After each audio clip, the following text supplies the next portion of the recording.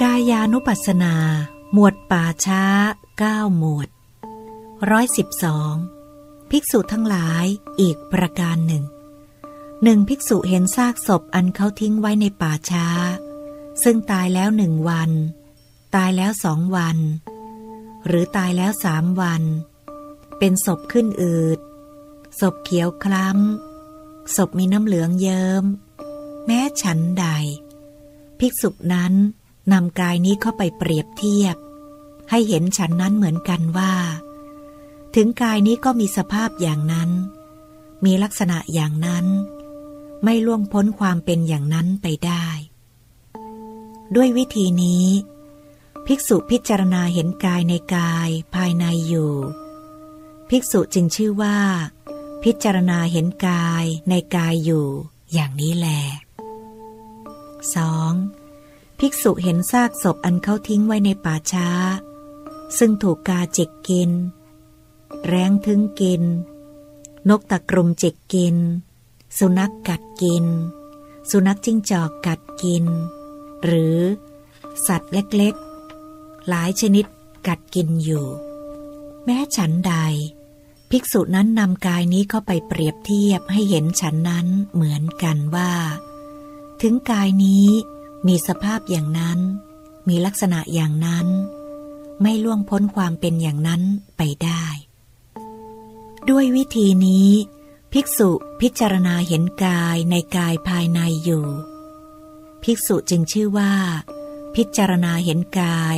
ในกายอยู่อย่างนี้แล 3. ภิกษุเห็นซากศพอันเขาทิ้งไว้ในป่าช้าเป็นโครงกระดูกยังมีเนื้อและเลือดมีเอ็นรึงรัดอยู่แม้ฉันใด 4. ภิกษุเห็นซากศพอันเขาทิ้งไว้ในป่าช้าเป็นโครงกระดูกไม่มีเนื้อแต่ยังมีเลือดเปื้อนเปลอะมีเอ็นรึงรัดอยู่แม้ฉันใด 5. ภิกษุเห็นซากศพอันเขาทิ้งไว้ในป่าช้าเป็นโครงกระดูกไม่มีเลือดและเนื้อแต่ยังมีเอ็นรึงรัดอยู่แม้ฉันใด 6. ภิกษุเห็นซากศพอันเขาทิ้งไว้ในป่าช้าเป็นโครงกระดูกไม่มีเอ็นรึงรัดกระจุยกระจายไปในทิศใหญ่ทิศเฉียงคือกระดูกมืออยู่ทางทิศหนึ่งกระดูกเท้าอยู่ทางทิศหนึ่งกระดูกแข้งอยู่ทางทิศหนึ่งกระดูกขาอยู่ทางทิศหนึ่งกระดูกสะเอวอยู่ทางทิศหนึ่งกระดูกหลังอยู่ทางทิศหนึ่งกระดูกซี่โครงอยู่ทางทิศหนึ่งกระดูกหน้าอกอยู่ทางทิศหนึ่งกระดูกแขนอยู่ทางทิศหนึ่งกระดูกไหล่อยู่ทางทิศหนึ่งกระดูกคออยู่ทางทิศหนึ่งกระดูกคางอยู่ทางทิศหนึ่งกระดูกฟันอยู่ทางทิศหนึ่งกะโหลกศีรษะอยู่ทางทิศหนึ่งแม้ฉันใดภิกษุนั้นนำกายนี้เข้าไปเปรียบเทียบให้เห็นฉันนั้นเหมือนกันว่าถึงกายนี้ก็มีสภาพอย่างนั้นมีลักษณะอย่างนั้นไม่ล่วงพ้นความเป็นอย่างนั้นไปได้ด้วยวิธีนี้ภิกษุพิจารณาเห็นกายในกายภายในอยู่ภิกษุจึงชื่อว่าพิจารณาเห็นกายในกายอยู่อย่างนี้แล 7. ภิกษุเห็นซากศพอันเขาทิ้งไว้ในป่าช้าซึ่งเป็นท่อนกระดูกสีขาวเหมือนสีสังแม้ฉันใด 8. ภิกษุเห็นซากศพอันเขาทิ้งไว้ในป่าช้า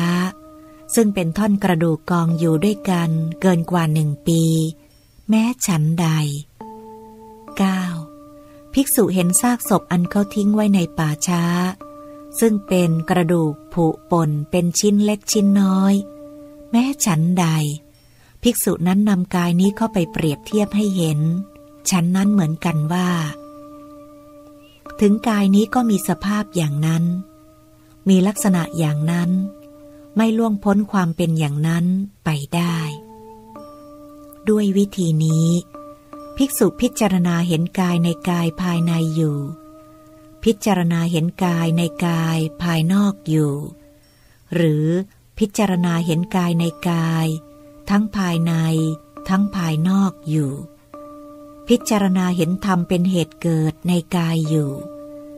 พิจารณาเห็นธรรมเป็นเหตุดับในกายอยู่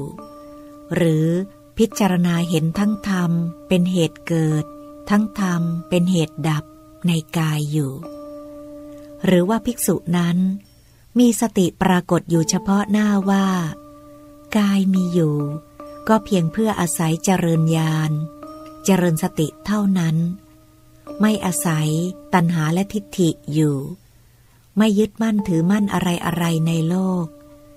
ภิกษุจึงชื่อว่าพิจารณาเห็นกายในกายอยู่อย่างนี้แลหมวดป่าช้า9 หมวดจบกายานุปัสสนาสติปัฏฐานจบ